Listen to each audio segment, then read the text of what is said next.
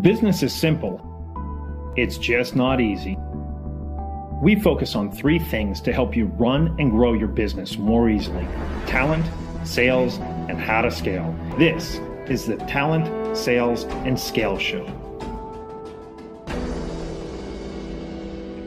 Hey everyone, Bryan Whittington with this episode of the Talent, Sales, and Scale Show. Today we have Liz Wendling joining with us, and she is a multi-time author, and she's really talking about how in the world do we sell without selling out our soul.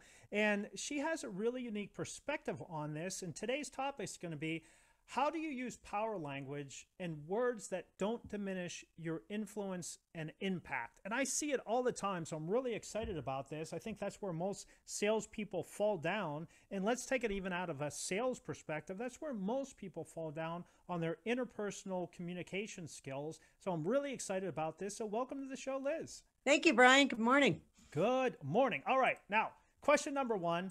Why should we listen to you? Yeah, you wrote a couple of books, but so what? Why should we listen to you on this topic?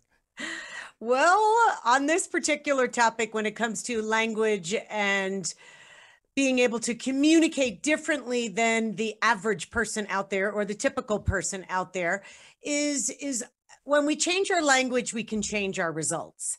And these days, I have noticed that people are sending emails that sound the same. They're leaving voicemails that sound the same. They are blending into the sea of sameness with everyone else on the planet, and they're having a struggle getting their message through. They can't bust through the BS barrier. And while expertise and skills are essential in business, it's the personal communication. What you say gets to transmit your expertise and confidence to other people. And there are a hell of a lot of books out there on communication that tell people what to say and how to say it. But I tell people why it matters. That's where I'm different. I don't just tell you, say this, not that. I tell you why, what's underneath the surface, why it doesn't hit the mark anymore, why it causes you to be deleted and ignored. There's a why behind what you're saying. So we're going to talk about some of those examples today. Interesting. So I would really look at this mostly from a conversation like this, interpersonal or over the telephone, but you're even suggesting that I'm going to be able to do this through email and social, through text, or I'll just put it through some type of texting message. Yes. Interesting. Go ahead, please. Remember the old saying that it's not what you say, it's how you say it? Yes. That's decades old, that saying. And when we did a lot of face-to-face communication, where we got in our car and were in the presence of another human being, that made a lot of sense because they could read your body language. People can see and feel the inflection in what you're saying. But now we've resorted to much more email and texting and blogging and written communication, where all of that is taken out, all of that other stuff is removed.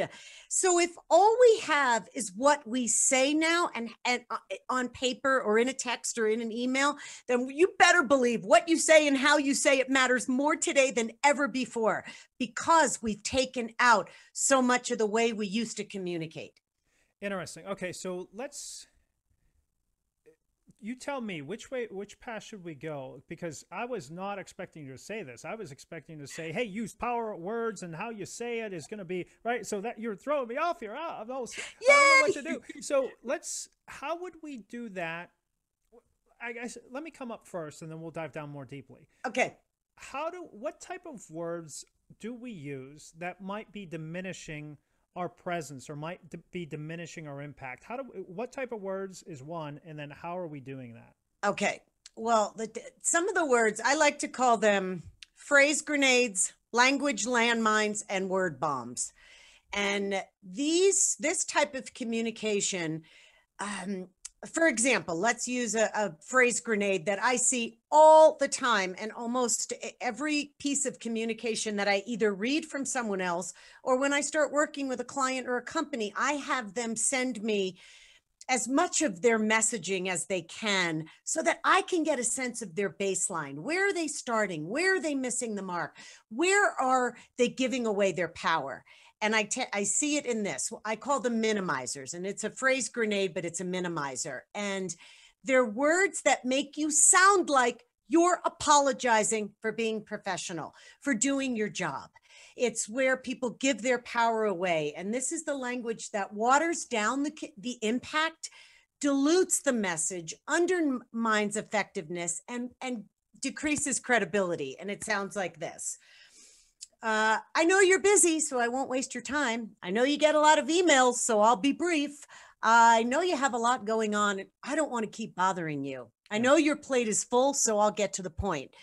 I know you're swamped, so I'll be quick. All the way to, excuse my persistence. Sorry to interrupt you. I hate to keep bugging you. I only need a minute of your time. Or any sad variation of those kind of minimizers where you sound like you're apologizing for doing your job. You didn't do anything wrong, so you can stop apologizing today. None of those words do anything to increase your impact and credibility. They make you shrink down. When you think about saying, I'm sorry to bother you, I'll only need a minute, you actually put yourself in a shrinking down position and a one down position. And when you come across that way, it plants seeds of doubt in the mind of a potential client. And I tell people that you're training people to either ignore you or to treat you differently. Interesting. So let's unpack that a little bit, because in reality, especially the target that I'm going after, if I'm going after a C-suite or an entrepreneur or somebody higher up or a stronger personality, when I'm using these, as you said, phrase grenades or minimizers, I get a loss of respect.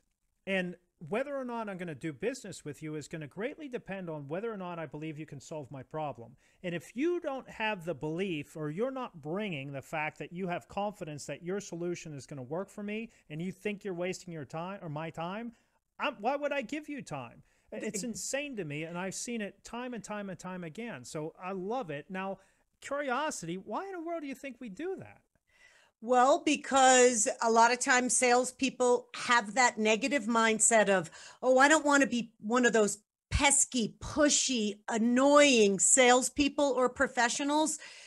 And then they wind up telling themselves, I don't want to be that. So they create a language barrier that makes them feel good. See, all those examples I gave, they don't help the receiver. They only help the person who is sending it. They only help you. They make you feel like you're being nice and being persistent. But really what you're doing is you're conveying, I don't think I'm worthy of this business, on a very subtle level. But we have to remember, doesn't matter what you say, it's how it's landing too on someone else. So that is not landing in a confident and strong and powerful way. It's like throwing a feather at someone versus throwing a golf ball at someone. It's going to land a little differently. And you need a Thor hammer. Exactly. If you want to throw around a bunch of feathers and have your message just wither into the wind, then continue to use these minimizers and phrase grenades that do absolutely nothing to the impact of your message. Why would you give your power away right out of the gate when you can stand up strong and start communicating with someone? Because we're all equal, no matter who you're communicating with. You could be C-suite or the president. We're all equal. We're human beings coming together to be human beings. And if we communicate that way and really respect ourselves and respect that other person, and you're already wasting my time if you tell me, I know you're busy, so I don't want to waste your time. You've just done that. You've wasted my time. Now get to the damn point. Yeah, absolutely. So they don't help us anymore. And it doesn't help in our communication. Okay, so you said phrase grenades. The other one you said was language bombs. So what's the difference between a phrase grenade and a language bomb? Well, they're kind of all the same, but some of them blow up. Some of them will actually blow up your communication. A bomb, I call those the bombs, which are, and if you want, we can go into more examples. But yeah, please. I love examples. Yeah. So those are the ones that, first of all, I see everyone. The one I'm thinking about is the F word. And again, I told you, I read emails, hundreds of emails a week to find out why people are missing the mark. And the F word I'm talking about is follow-up. And follow-up has some counterparts to that. And that's touching base, reaching out, and checking in. I bet every one of us has at least, I don't know, a dozen, maybe 4 dozen emails in our inbox right now with the words, hey, I'm just following up. Hey, I'm just touching base, reaching out and checking in. And this common language word bomb is very common. And sometimes what happens is when people follow up, they are either not following up enough, or they follow up too much, or their follow-up is done poorly, it's generically, it's annoyingly, or not professionally. And using those words. Now, it's not that one word is going to change how people feel about you, but think about how many other people are using that same word. How do you bust through the follow-up annoying messages that are in people's inbox if you sound the same as everyone else? So we've been following up this way for decades. Yeah, decades. And this follow-up method is a little behind the times, and it needs a little zhuzhing up and a little update. Because if we keep using the same messages over and over, I'm just following up. Hey, I don't know if you got my last 7 email messages. Hey, I'm just checking in one more time. Do you still want to do business with me? What happens is that language comes across a little needy, a little desperate. Hey, I don't know if you got my messages. And you're giving your power away again. And they can sound very subtle, like, hey, Maria, just wanted to follow up to see if you had any questions regarding the proposal I sent. Now, that's a pretty common sentence that people are sending. And first of all, you're sending me a follow-up message with no value in it whatsoever to find out if I had any questions about the proposal you sent. What do you think? I'm stupid and I don't know that if I had questions, I can connect with you? So it's a failed attempt because it doesn't go anywhere. There's nothing in the meat of that message that makes me realize, oh, I can get back to you. I didn't know that. I do have some questions. So you're wasting a follow-up opportunity by saying, did you have any questions? I know that I could ask you questions. We're missing the mark here. We're not communicating at that higher level.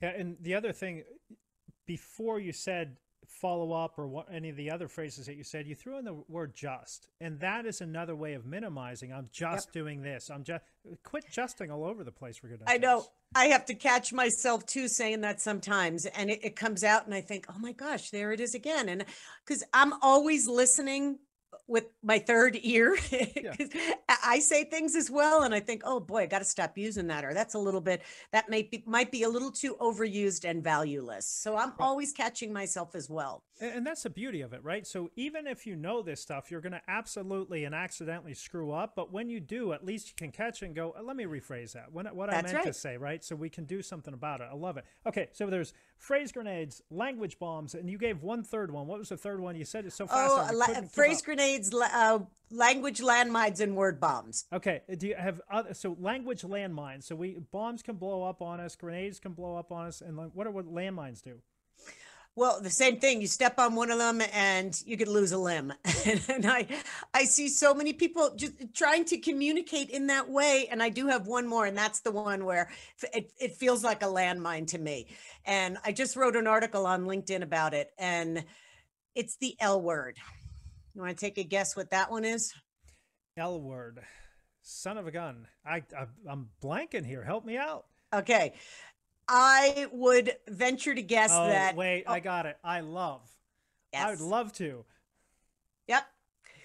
There are a lot of troublemaker words out there, but this one's a doozy. And some people have lost hundreds, if not thousands of dollars this week just by participating in this one alone. The love fest.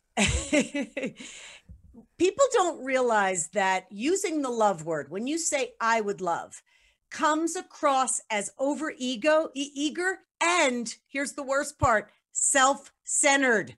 Because when you tell someone what you would love to do to them, I would love to meet with you, I would love to drop on a quick call, I'd love to discuss XYZ with you, or I'd love to find out more about your business, I'd love to set up a 30-minute demo. Well, guess who that's about? Yep. That's all about you and what you would love to do to someone. It is not an invitation. So it comes across what I call super self-serving, needy, sometimes even too excited and a little desperate, because it's all about you, right? Yeah. And there are people out there that say, I don't want to be one of those self-serving, salespeople. I don't want to be like that. But every day they step on this landmine and come across self-serving and salesy when they use this language. Now I'm absolutely seeing why this is not just in the language that we're using over voice, but absolutely over written text as well. So I'm seeing this now. Okay. So we talked about what we shouldn't do. What should we be doing? How should we be saying this, right? Let's help. So now that everybody's feeling badly, so don't feel too badly. We're just trying to help. We'd love for you to get better, right? Absolutely. So, what should we be doing? So I call it the stop and swap. And whenever I'm working with clients, and like you said, this isn't an overnight thing. You will not stop doing this today and have a new language tomorrow. Absolutely not. But starting today, you can be aware, be the awarer of what you're typing out, what kind of messages that you're texting or leaving for someone. And what I like to do is I tell people, script some things out. Instead of saying, I'd love to get together with you, I'd love to find out more about this, I'd love to set up a time, write out a few phrases, and I'm going to help people with that. But write those out, have those handy so that when you're ready to type, I would love, and come across with that self-serving energy, and you're going to replace it with something different. Because you have to remember, countless other people are sending emails and voicemails that sound like that, but they also sound like the world revolves around you when you do that. I would love this. I would love that. I would love it if you would spend some time with me, or I would love to pick your brain. Well, what about me? What about inviting me to a conversation? Instead of saying, I would love to do that, how about you say to me, how do you feel about getting together? Or how do you feel about getting a meeting on the calendar? What are your thoughts on finding a time that works for us to talk about X, Y, Z? Mm-hmm. That's an invitation. Whereas I would love is a command and a demand. Make a request. So it lands lighter. It feels collaborative. It doesn't feel like you are coming at me. It feels like we're doing this together. Got it. Okay. Now let's take a look at this. So the stop and swap, I'm going to do almost, I've heard it in this way. I'm going to do an embedded command. Hey, let's do this. Might I make this suggestion, right? Something along those lines. Would that be an equivalent of a stop and swap, or would that still be too strong in your mind? It could work. I would have to see the rest of the email, but it's still you making a little bit of a demand. I think we should do this. Okay. Maybe, how about we do this? Or what are your thoughts on this? Yeah. So, and I like that because you're inviting them to be an active participant is really what you're suggesting here, correct? Yep. That's exactly it. Okay. So we allow them to be an active participant and for them to think that they've come up with the idea and really Sherpaing or leading them down that path where you're the guide, but you have to really be that gentle guide because you can't shove. If you shove, they're going to push right back. That's why emails and voicemails don't get returned. When you send an email that said, I would love to get on your calendar for 30 minutes, that's a shove.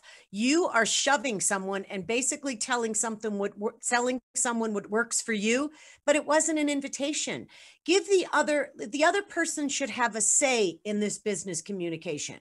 And I think you get farther down the pike and you don't have to send those self-serving follow-up messages that say, I'm not sure if you got my last 17 messages. If you communicate strong out of the gate and make it collaborative, you don't have to send those BS messages down the road. Yeah. And then you start sounding needy. Then you start sounding desperate. And then what happens is people blow you off or ghost you completely. And then what happens is I hear people, they'll blame the potential client. I can't believe they totally blew me off. I can't believe we had such a great meeting and I never heard from them again. Mm-hmm. Because it's the energy you're showing up with that is making people lean back, not lean in. It's making them wonder, are you going to push me to make a decision when I'm not ready? Are you the kind of person that's going to step on the gas, or are you going to give me some breathing room to make a decision? That's what people are afraid of. Now, couple of things coming out of this. One might say that you're fairly low energy, just joking. Right. So you're high energy and you're saying, hey, let's be directive, but inviting them in. So directive, but inviting them in, right? Not being apologetic for saying, hey, I have something for you that I think will help. how are you marrying that? Because you're super high energy. So if I'm selling to a very technical type buyer, you might freak me out. So how are you adapting yourself to those type of buyers and not being that stereotypical salesperson?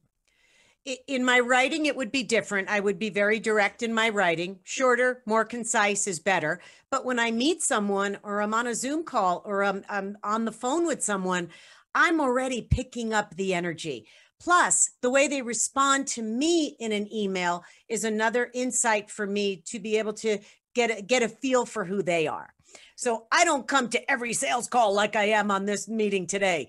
And I could moderate all of that and meet someone where they are, not where I want them to be. And a lot of times someone will say to me after a Zoom call, they'll go, wow, I feel like I can go out for a run now.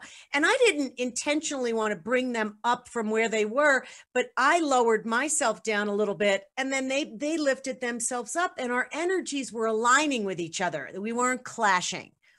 So once again, it's not about you, right? Because I Right. see so many times people, well, if they don't like it, so what? This is who I am. I have to be authentic. All right, fine. Well, then whenever you lose out on a lot of opportunities of helping others, that's Yep. your fault.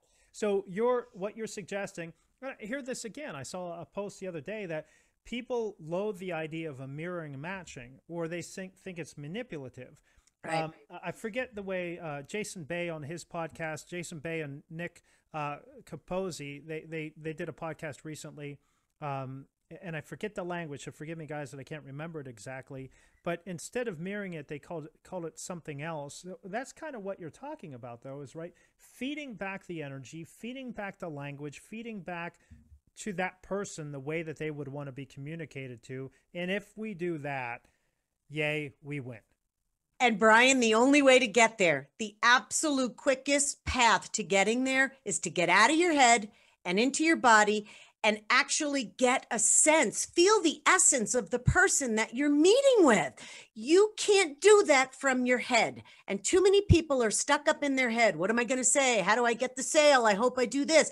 And they're too busy thinking about themselves versus just relaxing into their body and syncing up and aligning with the other person.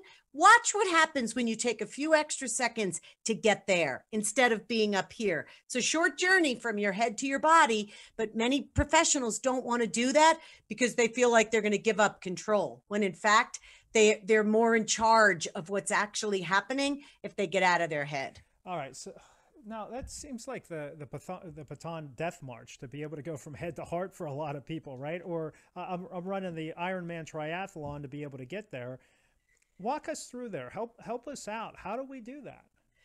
Well, what I always tell people is we're now in a really crowded marketplace. There's no doubt about it. And when you're in a crowded marketplace or an industry that's packed with the same kind of people that do what you do, and you're seen as a commodity, when you don't have an edge in what you do and you're seen as that commodity, then you have to have an edge in the way you engage and you consciously connect and communicate with people. You've got to create that edge because there are many ways that you can communicate, and some of them may be working for you. And if that's working, don't change it.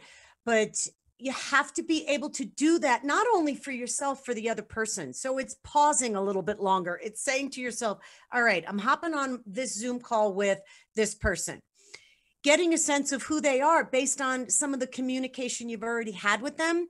And hopefully it's not like a brand new communication. I'm not talking about that. Sometimes with a cold call, it's a little different. But if you've had some emails with that person or did a little bit of research before you hopped on the phone with someone, you get an essence of who they are and you have a nice starting point. But a lot of times people they're using it for their ego, not for the sales call. They're about, how can I make this better? How can I look good? Instead of, how could we both look good? Yes, and it goes back to, again, if you're the me monster always looking inwardly, it's not going to be helpful.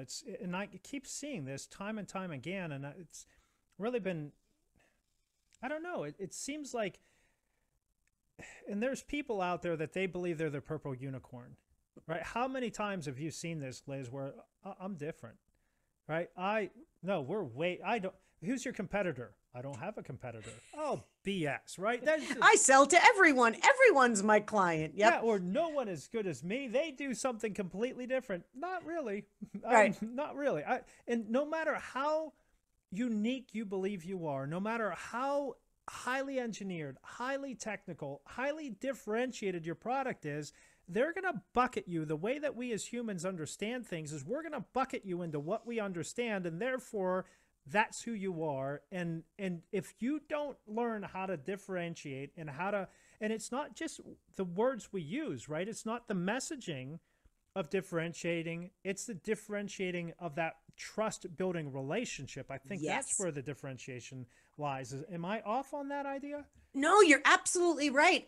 Well, I do a lot of virtual training with clients, and when you get on, imagine if you were, I'll use my client, a divorce attorney. Let's say that I was a potential client and I was having a virtual consultation with 3 different divorce attorneys or bankruptcy attorneys.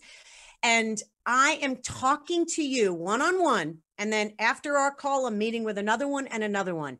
And every one of them shows up and says, "Hi, good morning. Nice to meet you. What can I help you with today?" Or, "I know a little bit about your situation, so tell me what's going on."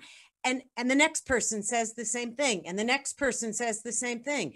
How do you differentiate if you're all showing up and using the same approach, the same language, same words?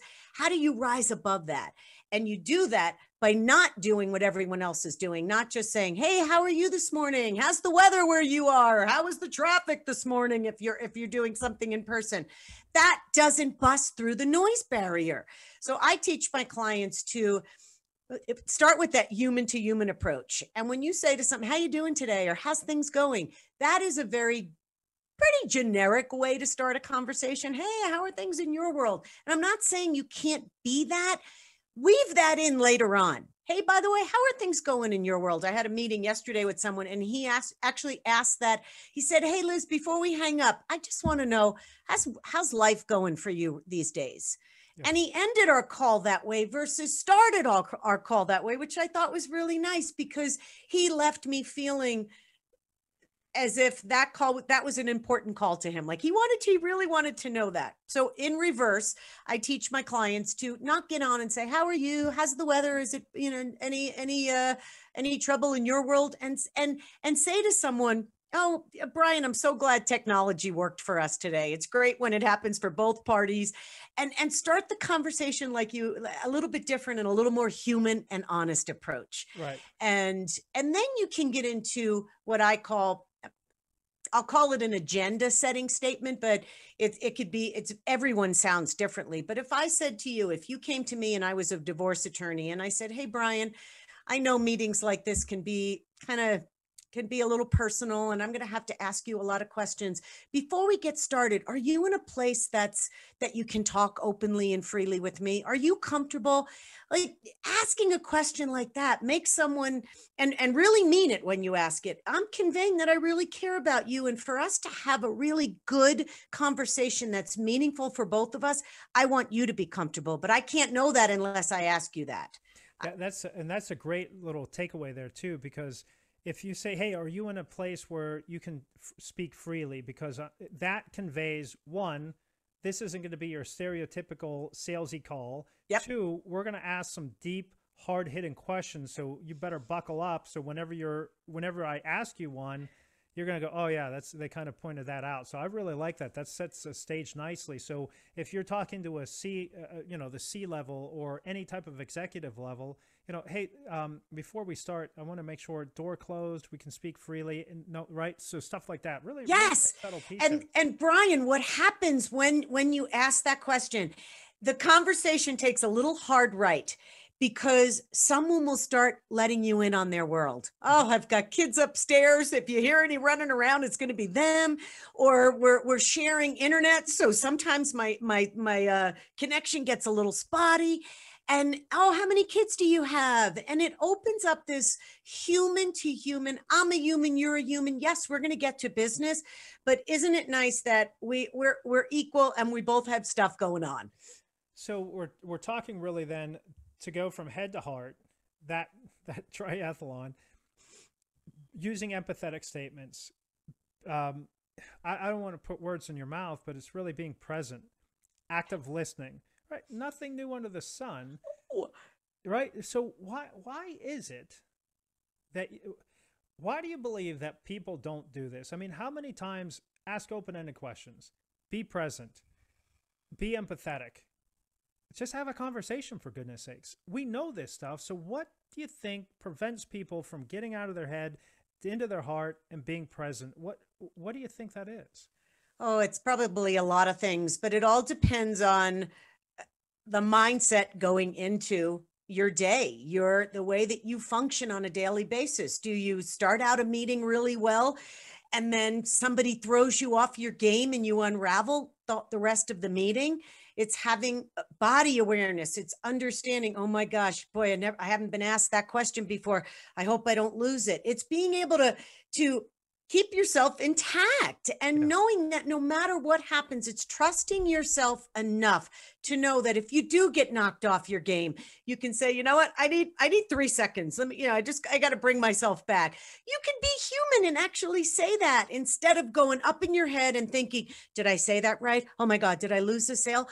And before you know it, your presence is left the building and people feel that. They can tell when you're no longer with them, you're only with yourself. Yeah. And it's subtle, but it's powerful. And people could see that. They could see it now, whether it's face-to-face or on a Zoom call. When you're disconnected, and I had this happen to me last week. I was on a intro call with someone, and she didn't shut her email off. And every time her email dinged, she looked up and broke eye contact with me. And I said something to her. I said, I don't know if you are doing this with your clients, but if you're doing that with your clients, that was very distracting. Yeah.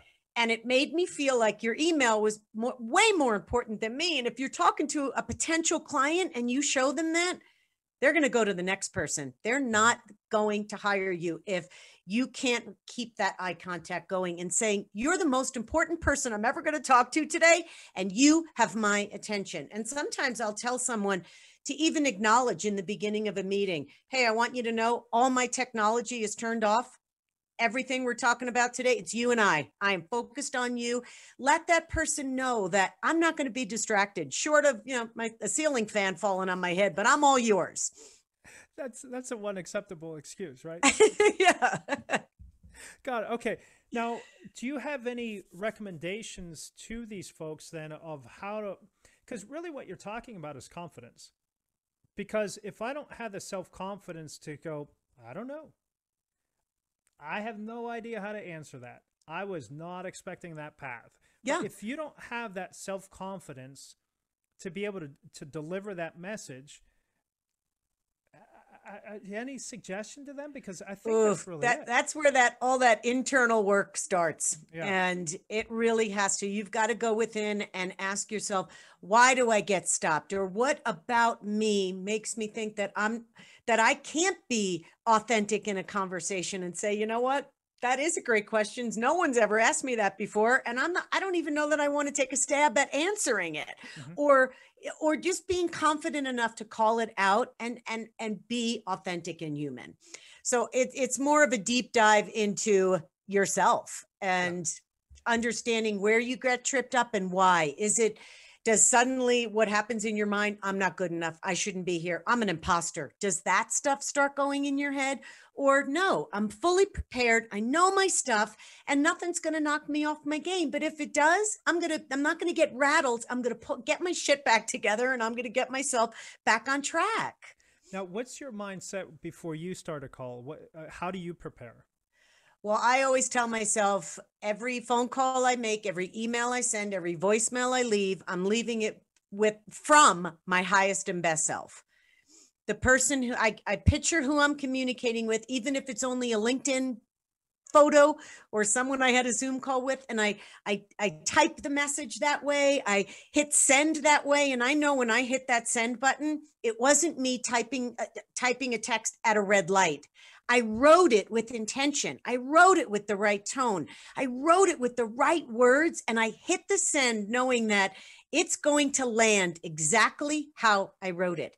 It's going to be received in that way. Not, hey, just wanted to follow up and make sure we're still on track. Are you still ready to hire me? No, there's going to be a different tone, energy, and intention to it, so that when it lands, that other person responds. And it's rare that somebody blows me off or ghosts me. So rare.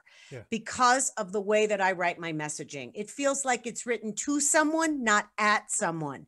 To someone, not at someone. So that would be my takeaway is ask yourself, have I written this message to them or is it at them? There's a big difference. Interesting. So I will lay on the guilty sword on this one because oftentimes I'm moving too fast, too quickly, and I shoot something off and I'll read that later. I'm like, son of a gun, that is not good.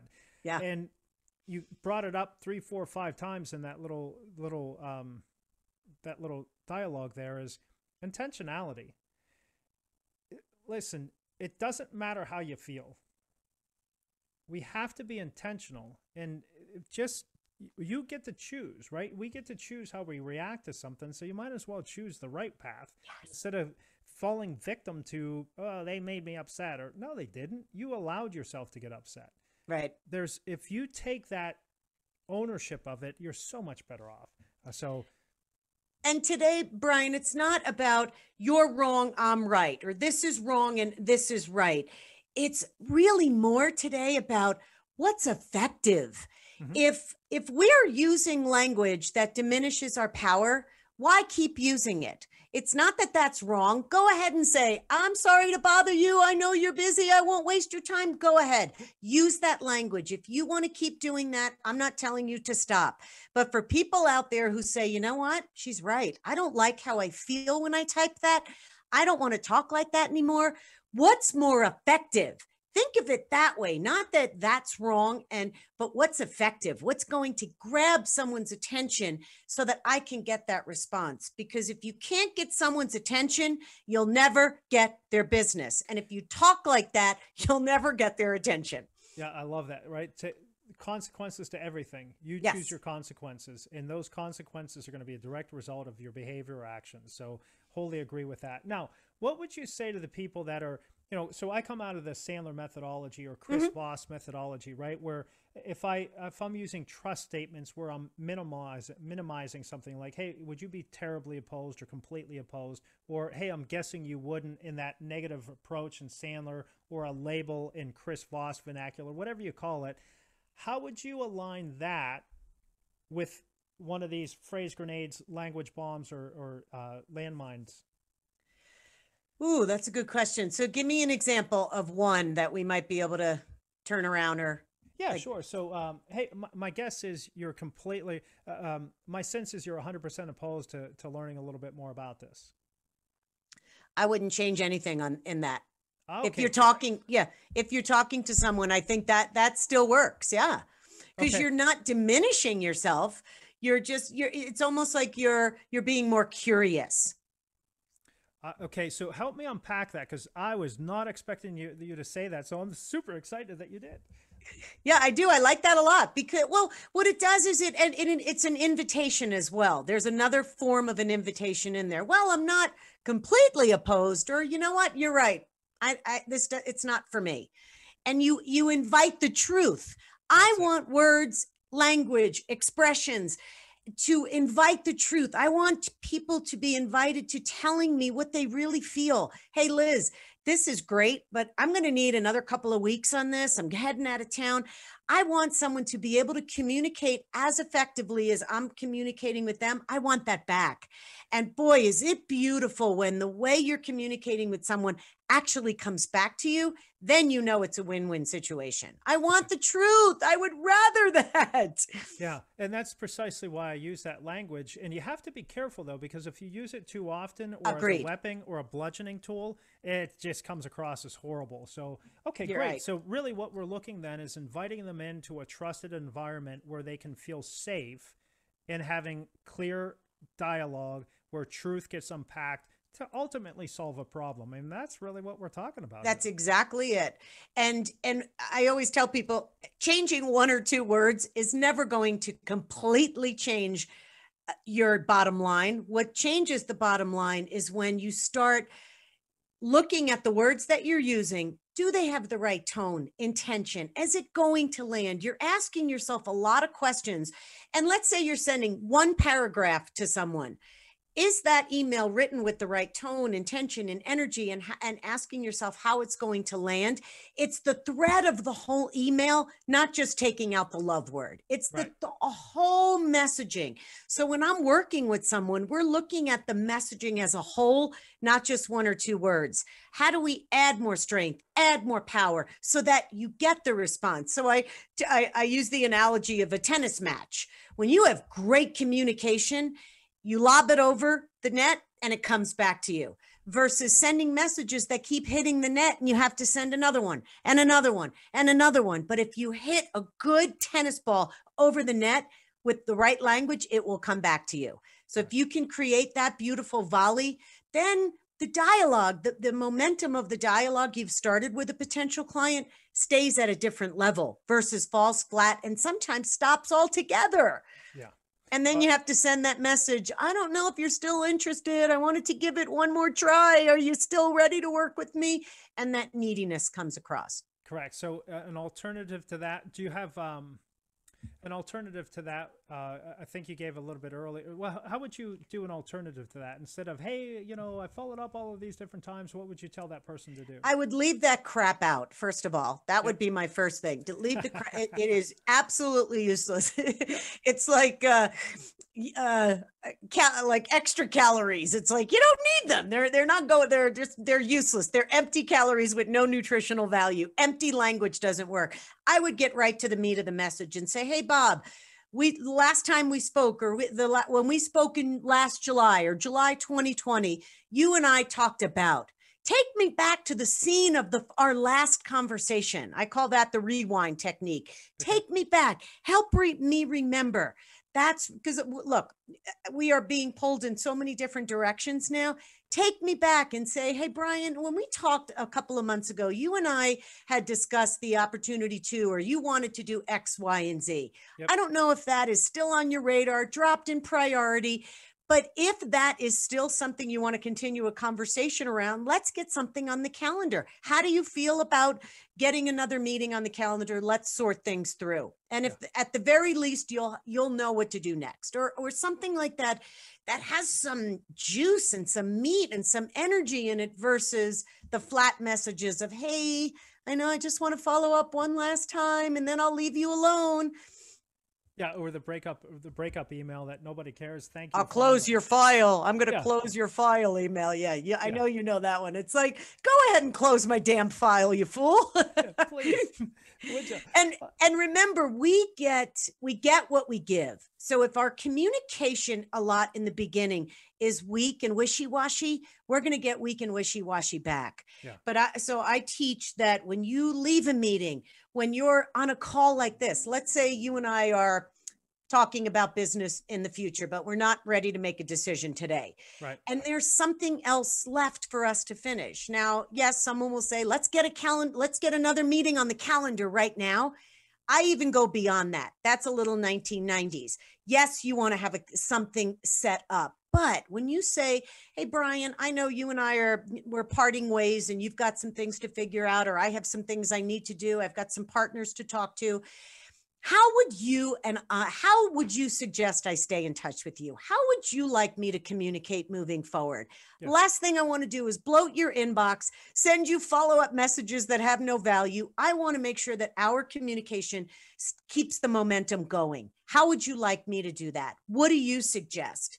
Now, Bryan, you're going to tell me, you know what, Liz, why don't we touch base, and you might use the word touch base. And I always let potential clients use that. It's okay, because they're feeding you information. Yep. Why don't we touch base in 3 weeks? Great. Bryan, would you want me to put that on my calendar and I'll reconnect with you? Do you want to get back to me?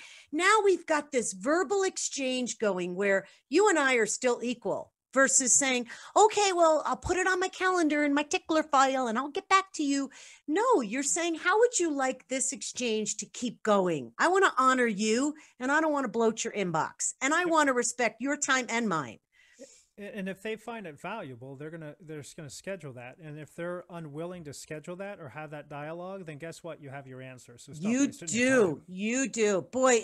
And there's that truth again. I'm looking for the truth. I'm finding the truth in every one of our conversations. And if someone's like, well, I don't really know, why don't I get back to you? And I give them the grace and I let them do that. I do not want to force someone to have a conversation with me. If they're ready, and I might reconnect with them. And if nothing happens, I might say, you know what, would it be okay if down the road I reconnect with you and see if you want to pick up the conversation? They always say yes, but I leave it on that lighter note, and some will and some won't. That's it. Move on. You're 100% right. And then I would say the confidence to be able to do that is directly proportional to your prospecting habits. Absolutely. Right, there's a different language when you have a full pipeline, right? If you're super Very busy, different. Yeah. If you're super busy, I don't care about that one. If you have nothing and you're going to starve to death, oh my gosh, please. Right. Yes, you nailed it. Yep. Yeah. And there's something very powerful and a confidence builder in being able to say, you know what, it sounds like right now timing is off. Why don't we do this? Or how do you feel about this? Yep. And let them say, no. The timing is right. It's just that I have this, and this to do. And then before you know it, another truth arises. And how beautiful to get the truth of every situation you're in versus dragging someone through your sales process. That's no fun. There's so much energy that you waste versus being efficient right out of the gate. 100%. So, all right, son of a gun, we're winding down out of time here. So let's go along here. So one of your biggest challenges that you see other people making whenever they're using these diminishing words that are negatively impacting influence. So one challenge that you've seen that we can avoid so we don't do that anymore? I would have them be a little more aware, just aware of the language, that the typical language that you go to write in every time you open up an email. And a lot of times they sound like, hey, how are you? Hope you had a great weekend. Hope all is well. I hope this email finds you well. Well, guess what? Spam messages start out that way. Correct. Why would you want to put yourself in a spam category? Leave that out. It doesn't matter. Now, I'm not saying don't be nice. I'm not saying you can't be kind. But I am saying put that at the end of the email. P.S. I hope you had a great weekend. So I would say re-engineer your emails so the meat of the message, the power's in the front, because that's the only way you're going to bust through the BS and the noise. Yeah, people are busy. Yes. Right. 3 seconds. 3 seconds to the delete button. Why waste it on, hope you had a great weekend. I hope this email finds you well. Now, if you don't know me and you're communicating that way, I don't believe you. I don't believe that you hope that I had a great weekend. I don't believe that for 1 second. Even if you do, it comes across cheesy. Yeah. So let's take that out and communicate think of communicating from a different level, because that different level is going to get the attention of someone versus being in the sea of sameness. Love it. Okay. And then best business hack, whether around talent, how to hire sales, or how to hire sales effectiveness or scaling of a business, one talent or one business hack that you might have. I would tell people to look at the last 21 emails they sent. Not 22, not 20, 22. And just dig in there and say, oh my gosh, they all sound the same. No wonder why that person didn't get back to me. I use the word, assess. Go in and assess. Is it strong enough? Does it sound like me? Does it have enough energy and meat on the bones to get someone to respond back to me? If it doesn't, start from scratch. Right. Love it. Okay. So go back, check out your last 21, and then resources that you might recommend other than yours. And we'll come to that in a second. Books, podcasts, guides. How can we learn this stuff? How can we learn to communicate more effectively and powerfully? I am on a roll with someone called Peter Crone, and I've not heard of him. Well, and he calls himself the mind architect. Okay. And it's just that. It's all the BS that's in your head that gets in the way of being fully expressed, being fully alive, and all that mental chatter that shows up on our sales calls, shows up in our emails, and getting rid of all of that and coming from a completely different place. So first you have to dismantle that and dissolve all the stuff that's in the way. And when you dissolve something and there's nothing there, then you get to recreate something different. Love it. Yeah. And it's what we say to ourselves is insane. It's almost criminal. Okay. I love that one. So how do you spell his name? Crone, Peter Crone. Okay. Just like it sounds. All right. Awesome. So what are the future trends that you're seeing coming down the pike? What are you preparing for? What are you watching out for? Well, I'm watching it. Let me preface this by saying when everybody else zigs, I typically zag, because that just means everybody's on that same path. They're going down that same path. I don't want to be a part of that, but I am seeing a lot of video in emails, video email. And I think it works not right out of the gate, not as a cold call. As you get to know someone, I think video can be a great way to reconnect with someone. For example, I was on a podcast like this, and I had a conversation with a woman who called me after it. And then about 2 weeks later, she sent me the sweetest video.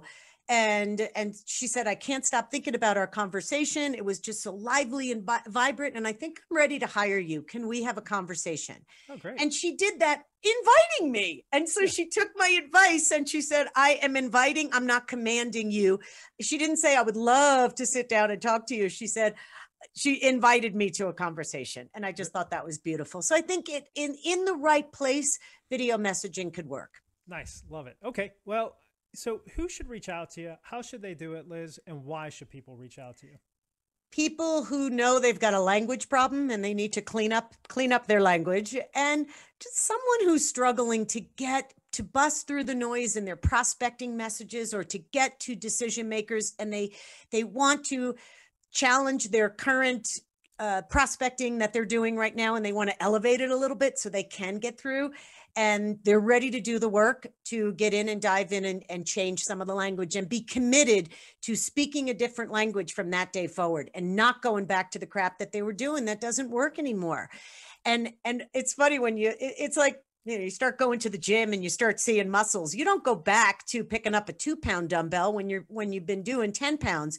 You never want to go back to reverting back to old behaviors. Yeah. You're at a different level. You're ready for the 10-pound dumbbells. Let's do it. Somebody willing to do some heavy lifting, but the rewards are amazing. Got it. So somebody who's identified that they need to change and are willing to do it. Yeah, and tired of the results they're getting. If they're just banging their head against the wall and saying, I know I could be doing something different, I'm your gal. Got it. And how should they reach out to you?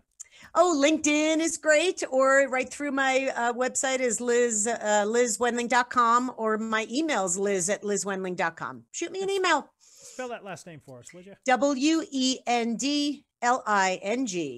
So Liz Wendling, check her out. So, hey, this has been a lot of fun, a lot of energy, learned a lot of stuff. Don't go out and do the phrase grenades, language bombs, and land mines. Don't be throwing out your love and your follow-up, your F-bombs, and don't be minimalizing. Just stop, would you? All right. Stop and swap. F-bomb. Right. Hey, I really appreciate it. Take this, a lot of application here. Really appreciate it, Liz. Get after it. Have some fun. On behalf of Liz Wendling, signing off. See ya. Thank you.